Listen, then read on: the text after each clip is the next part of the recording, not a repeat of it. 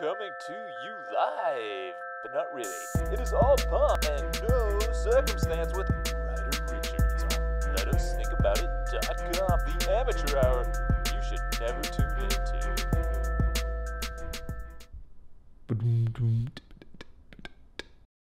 Welcome back. This is Ryder Richards, and I need to apologize for the long delay in getting this episode out. I've had several business trips and events happening and blah, blah, blah, but also I needed to completely reread a book in order to approach this topic a little bit better. And of course, after all that effort, this is only the introduction to Accelerationism. I will also have a second episode delving deeper into the pathos of humans dissolving themselves into the machine, shedding the flesh for speed and the velocity of libido, and so on and on and on, right? But today what we're going to do is start from the start. So yes, in the beginning there was a man, and he was lonely, so he made a machine. Well, of course, he tried to make a woman first from his rib, but we all know that she was too powerful to control, so he really just kind of hung out in the garage, pouting a lot and tinkering on inanimate objects. Yeah, so that led us to the first machine, and whenever a problem needed solving, he would just make a bigger, better, faster machine, until eventually we have Deus ex machina. Okay, yeah, so this term comes from the gods in Greek theater, who would literally be craned into place or lifted through a trapdoor. They were machined onto the stage. And ever since, when we're introduced to an insurmountable problem or a quagmire from which there is no happy ending, the machines go to work and they save us by introducing a god. Now, you might say that this is also something men probably dreamed up while pouting in the garage, and I wouldn't argue that. But if we reference something like Neil Gaiman's American Gods, we kind of get a different reference for it. We can see that behind the scenes, while staging and paying lip service to the old gods, the new gods, those of techno-rationalism and money, of capital, they're busy pulling the strings. They are winding the digital cranks. So yes, of course, we believe in Jesus, but techno-progress will save us. Technology holds up our gods and allows for our beliefs. And thus we end up serving technology in disguise.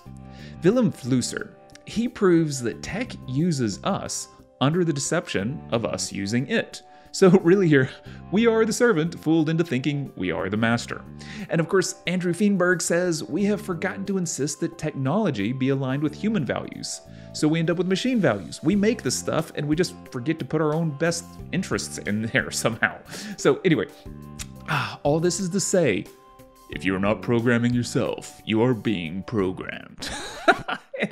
Oh, geez, these kind of lines, right? The pervasive ubiquity of tech actually prompts us to speak of ourselves in the linguistic subroutines of technology. Programming the self to avoid being programmed. Yes. I mean, this becomes a laughable defense because it entreats us to assume we are machine-like. We're talking in the language of machines. We are so entrenched, so allied, and so utterly captured by technology that we become blind to it. With one hand, I swear allegiance to the unknowable, mysterious omnipotence of the floating gods. With the other, we crank them across the sky. So, with that dramatic, apocryphal intro, today let's talk a little bit about the ultimate contradiction. Building machines to save humans, which end up enslaving humans. And we speed towards our own destruction, relying more and more on the machines to save us that enslave us. We should consider embracing our impending non-human future.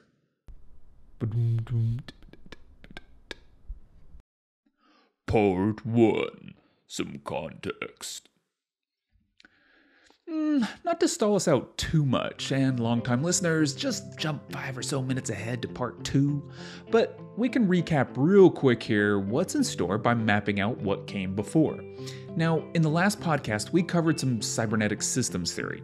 These are self-regulating systems such as a thermostat in your house.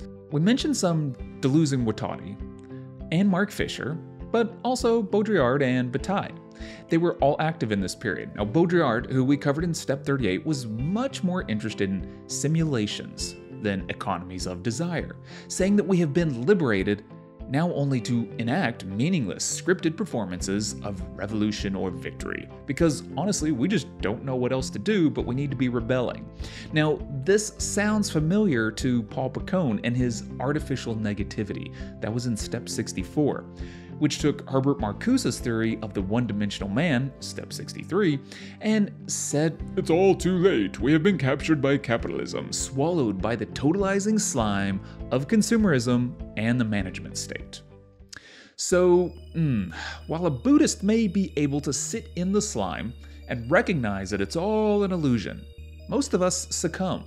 And this is because we're being slowly, painfully digested under the acidic pressure of double binds, double blackmails, and contradictions. This persistent pressure crushes creativity, sovereignty, and autonomy while poking, prodding, and manipulating us through the attention economy, which we covered previously. Now, anxiety and helplessness mount as we work bullshit jobs. I mean, these are jobs that are irrelevant, from which we can find no means of escape. While it's definitely not the salt mines for the white-collar worker, it is a life of drudgery and TPS reports. It's petty mid-level management bureaucracy and a lot of hassle. It's office politics. And this is all sort of palatably oversweetened by the saccharine shallow comforts, such as ergonomic keyboards and 15-minute group yoga and t-shirts. Swag. Office swag. Now, the movie Office Space starts to ring too true. We all pray at some point to be hit by a truck just so we can collect the insurance and design our jump to conclusions mat.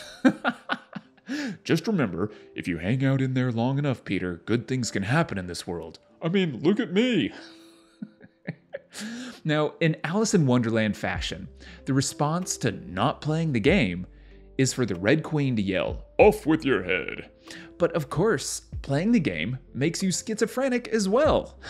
Yeah, and schizophrenic being a split set of selves brought about by capitalism, which we call schizocapitalism.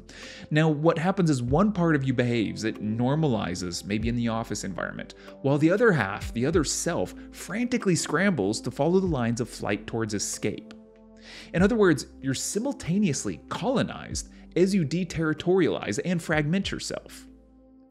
And of course, very smart people are saying we can't deterritorialize without it being reterritorialized again. And that is the maddening loop. So your efforts to do so, your rebellions, these just feed the machine and perfect the cybernetic system's negative feedback loops. Okay, so this is insidious because our anxiety actually feeds capitalism, which of course produces our anxiety. And after all, it is just energy at the end of the day. So what happens is we either normalize to the sociopathy required in the office place, right? And we kind of serve without a morality, sans morals, as sort of mercenary automatons.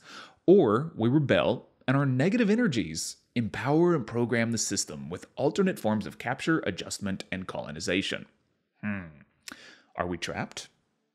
Well, as Margaret Thatcher said about neoliberal capitalism, there is no alternative.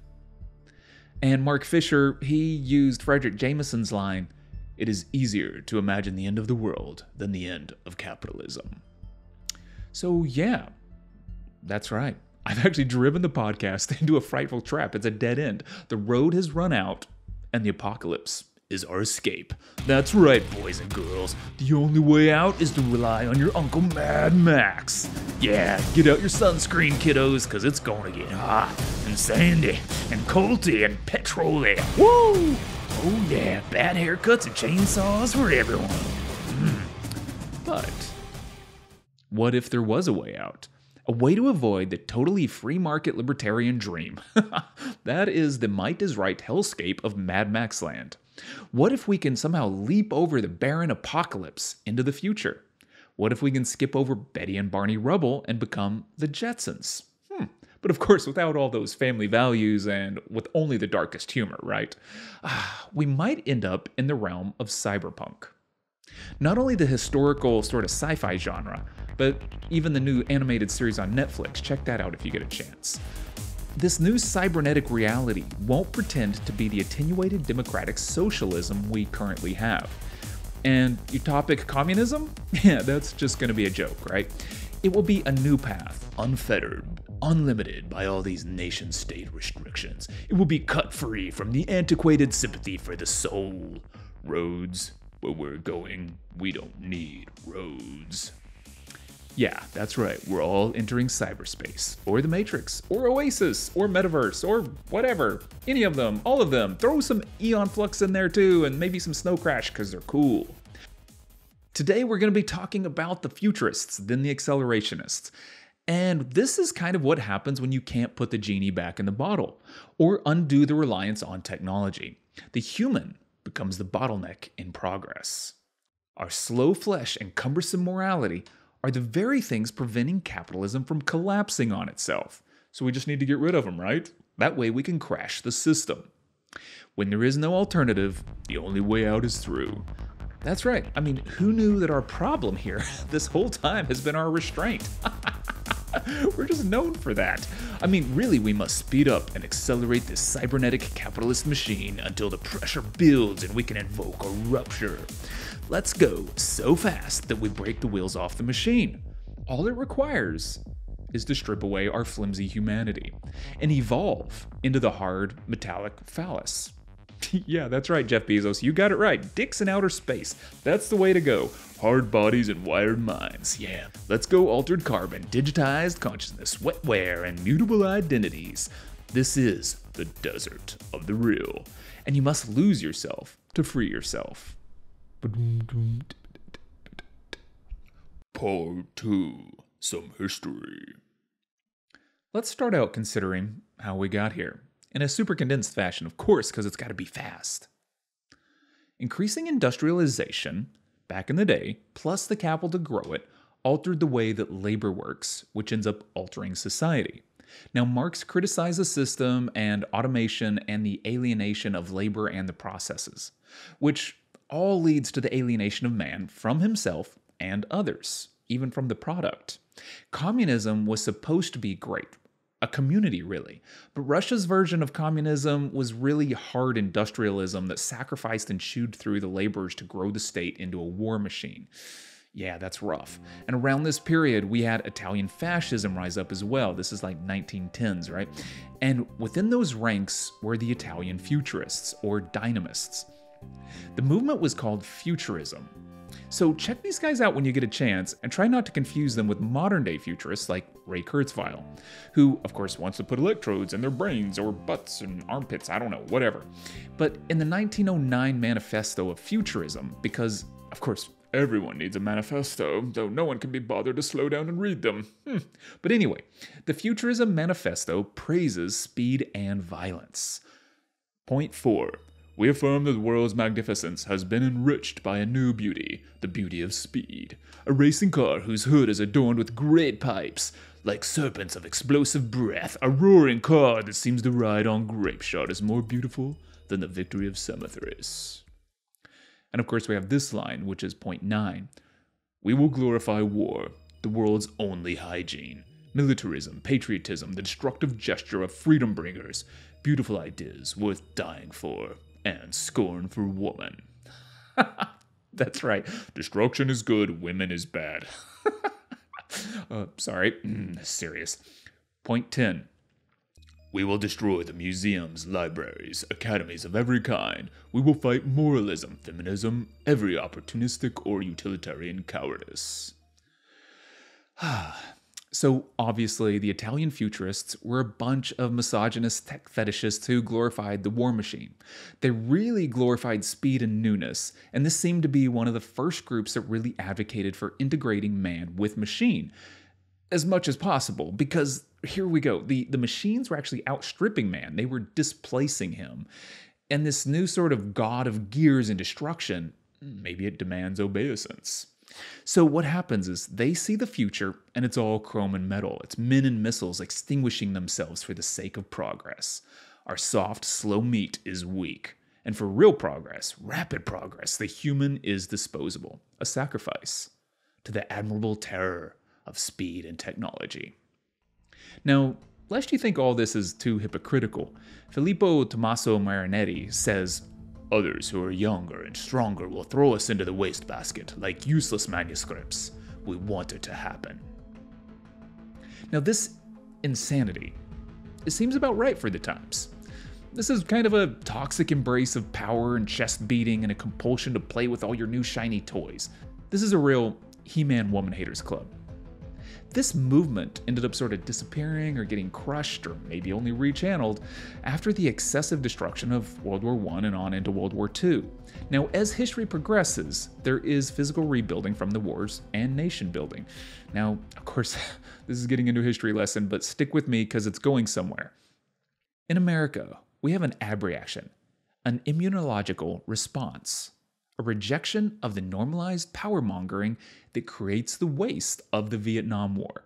So the 60s and 70s war machine, this is a kind of disguised futurism chewing through men and machines under the thinnest of pretexts. And this is provoking the hippies to announce dropping out and free love.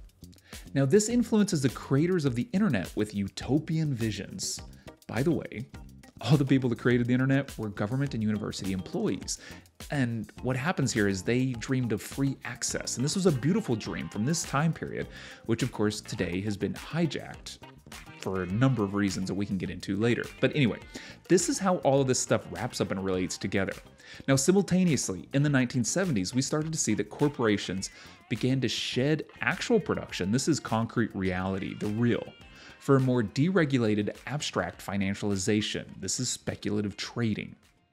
Reality was actually losing money, so we shifted from the real, this is lowercase r, to the real, uppercase r, which is the production of values, not things. So we went from reality to the production of values. And this is why Baudrillard talks about things like simulation and simulacra. Now, as reality merges with and leans on abstraction, we're also entering the age of digitization and computers. So you see how all this starts paralleling and lining up, where computers allow this abstraction to happen. These changes in the 70s and the introduction of internet access, coding, music, and deregulated markets all expanded wealth well into the 90s. Now, this is extended into very odd new lands by guys like Nick Land and the CCRU, which we need to do a whole podcast on later. But what's important to note is the spread of computers reignited the dangerously dormant pleasures of excessive speed.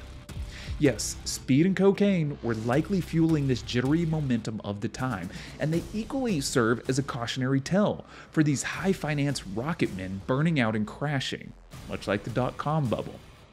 This is our society finding jouissance in futures.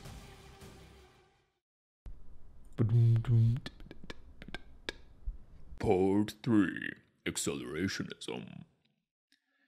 In 2008, during the recession, we were watching an economic collapse and the attempted correction somehow leveraging our future with inflation.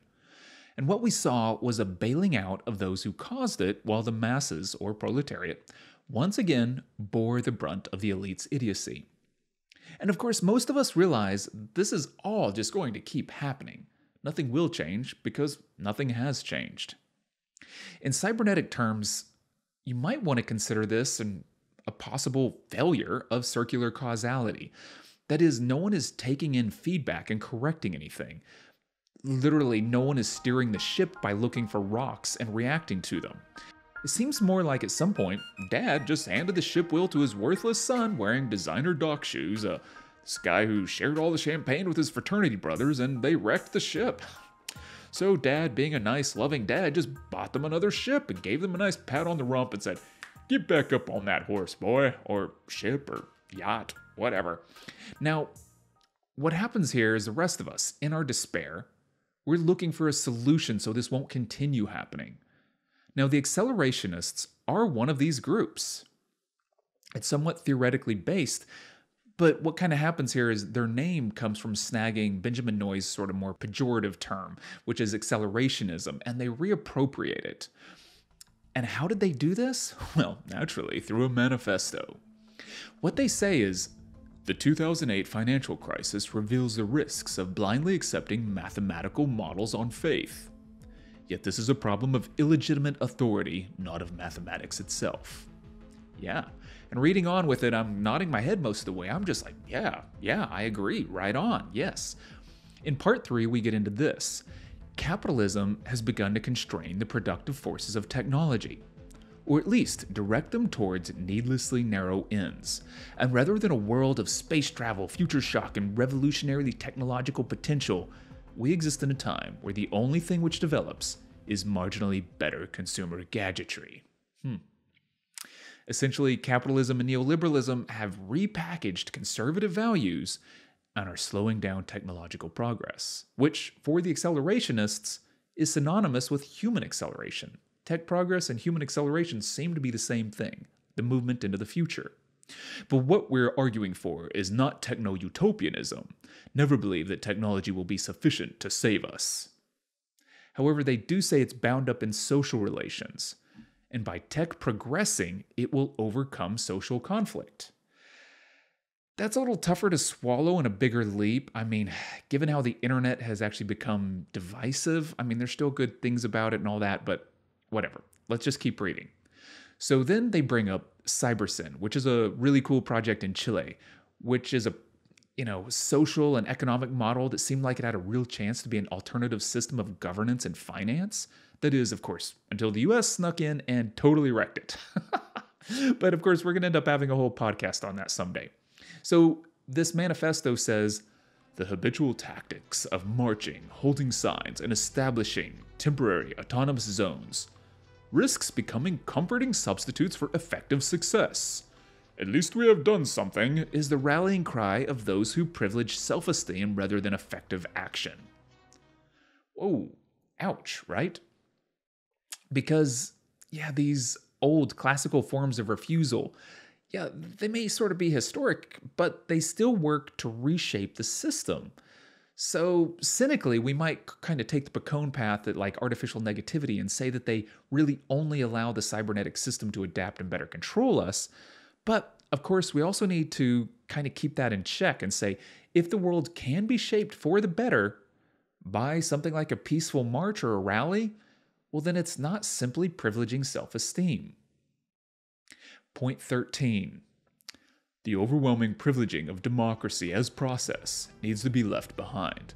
The fetishization of horizontality and inclusion of much of today's radical left sets a stage for ineffectiveness. Secrecy, verticality, and exclusion all have their place as well in effective political action, though not, of course, an exclusive one. Point 21. We declare that only a Promethean politics of maximal mastery over society and its environment is capable of either dealing with global problems or achieving victory over capital. Now, this is kind of either awesome or scary. The accelerationists go on to speak of surpassing your constraints, recovering our dreams, moving beyond the bodily form. And you might consider these, quote, relics of a more innocent moment, but that simply points out the, quote, staggering lack of imagination in our own time. And the wrap-up is, the choice facing us is severe. Either a globalized post-capitalism or a slow fragmentation towards primitivism, perpetual crisis, and planetary ecological collapse. What accelerationism pushes towards is a future that is more modern, an alternative modernity that neoliberalism is inherently unable to generate. The future must be cracked open once again, unfastening our horizons towards the universal possibilities of the outside. Part 4. Okay, I'll be frank and blunt about this. I find accelerationism alluring. So part of me, of course, gets nervous and scared, and another part of me thinks, well, hell yeah, let's do something.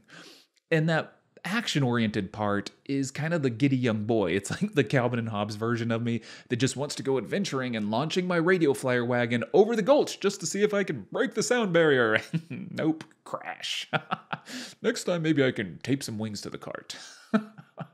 So this is an impulse rooted in humanity, which has, in part driven us this far. It is really compelling to take action and be a bizarre type of hero taking the first steps into new territory, even if that's cyber territory or landing on Mars. This seems to be stereotyped as a masculine trait, but I think that there's a profound romance in risk and violence, as William James says, and that can be, and often is, upheld by an entire society. So what we're really dealing with here is people under pressure, perhaps lacking purpose and meaning, and fixating or fetishizing a way out, a way through the anxiety and contradictions by finding and manifesting purpose. The accelerationists, much like the futurists, are not adverse to pain, because this type of sacrifice, this sparks the death drive, the compulsion to go so fast, push so hard, that your death, or merging with the machine, becomes a glorious escape, perhaps even a newfound state of peace. Perhaps you will cease to be. At least at the end of the revolution, all this nervous energy that you have, this twitchy feeling of wasting your life, can be channeled into something, a movement, some velocity, maybe enough to launch you into orbit. And there are several critiques of accelerationism, of course, because why not, right? But while it makes good points, it kind of literally calls out for a less rational world while still claiming math is to be relied on. Now, this is kind of confusing and also compelling because of its contradictions. Humans are contradictory creatures, and it gives you both. It harkens back to the 1970s. We'll say yes to math and science, but also open your mind, deconstruct your conservative values and institutions, denigrate the gatekeepers of education and culture, but enjoy the cosmos, satellites, and LSD that science discovered. So this is kind of what Benjamin Noyes and others like Alain Badiou have called the tendency. This tendency, this is to look at the trajectory of reality and to consider the concrete facts. The empiricist actually ends up becoming fixated, unable to see a way past what seems imminent and inevitable. This tedium of fixing things into place or reifying things creates stagnation. So the tendency is to abstract it, to shift it into fluxes and flows. Now, Badiou critiques Deleuze and Guattari for going too far in the opposite direction, for becoming too optimistic. In their attempting to escape the logical rationality, the realities of capital, they abstract fixed reality into these processes, into flows and fluxes, dismantling reality so they might take flight from it. The problem is, as we discussed in our history section, capital already abstracted itself and took flight into speculative finance in the 70s. It became a transorbital, dispersing fractal idea, truly a process untethered from reality. And the D&G sort of disposition, it implies we too should take flight from our static, singular, individual self. We should deterritorialize ourselves and the repressive structures around us in order to escape or smash the machine. But if we untether ourselves as well, are we not aligning ourselves with the path and tactics of capital? Are we not just following in its wake? Are we mimicking freedom while using capitalist tools and thus actually kind of staying within its realm of influence? I don't know, I haven't read enough, but it's interesting to think about. And this would be the question to put forward to accelerationism. Will unfettering, deregulating technology and dismantling the social and capitalist limitations that are put upon it, will this provide us with a better future? Or, similar to the deregulation of markets and capital, will stripping the limits away from technology allow a kind of merging, a man-machine integration that will provide, yes, a more exciting future, but also more confused, bleaker, maybe even twisted? Will we move into Blade Runner, where there are actually cyborgs who are more human than human? Have we romanticized the machine, seeing in it our own loss of humanity while we are, confoundingly surrounded by humanity? Is finding and bonding with the machine just easier, more frictionless than falling in love with each other? What happens with love, desire, and devotion whenever tech sort of paves the way to this machinic future? Now, this might seem a bit off topic, but I think it's worth considering how we have been culturally shaped to accept the imminent, inevitable future of tech. Some easy examples are things like the Terminator, where, right, this is crazy because we turn the killer into the loyal protector. The machine future that scares us so much is also the future that provides a machine that protects us. Or alienated humans find a compatible life mate in movies like Her, which is flipped into a tragedy in such movies as Ex Machina, which brings us all the way back to the beginning, Deus Ex Machina. Accelerationism is refocusing us on the mechanics, the real. We are worshiping the cranes and trapdoors now that hoist our gods into place. The accelerationists are pulling back the curtain and shifting the worship to a power that has the potential to save us from ourselves. But it's still not obvious that these gritty mechanics will be any better than a belief in the divine.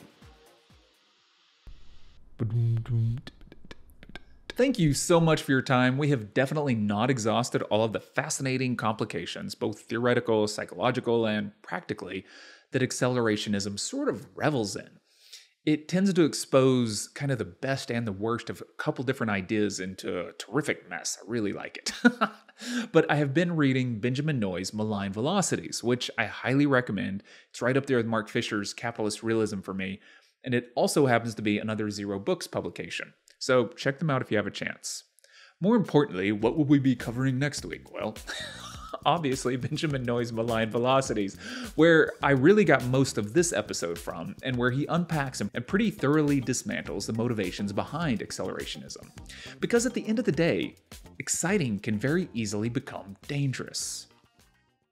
Okay, so if you enjoyed this episode, please rate the podcast, and if you really, really liked it, please give us a review that says, "Oh my god, this is the best, squee!" And the only way this show is ever going to grow and let me put out more content is if more people share it with their friends, and then everyone goes to letusthinkaboutit.com and supports us with a one-time contribution or a monthly subscription. And then I actually get more time to read and write, and more weird stuff will come out. All right, hooray. This is Ryder Richards once again. Thank you for listening, and stay safe.